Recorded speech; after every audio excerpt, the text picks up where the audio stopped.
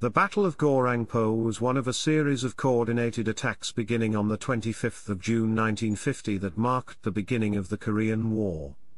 Chapter 1, Order of Battle. Chapter 1 Section 1, Democratic People's Republic of Korea 1st Infantry Division, Brigadier General Ko Kwon 1st Infantry Regiment, Colonel Hwang Sok 2nd Infantry Regiment, Colonel Kim Yang Chun 3rd Infantry Regiment, Senior Colonel Lee Chang Kwon Artillery Regiment, Colonel Hyun Hak Bong 6th Infantry Division, Brigadier General Bang Ho San 13th Infantry Regiment, Colonel Kim Hoo Jin 14th Infantry Regiment, Colonel Hanil Ray 15th Infantry Regiment, Colonel Kim Hyun Ki Artillery Regiment, Senior Colonel Lim Hae Min.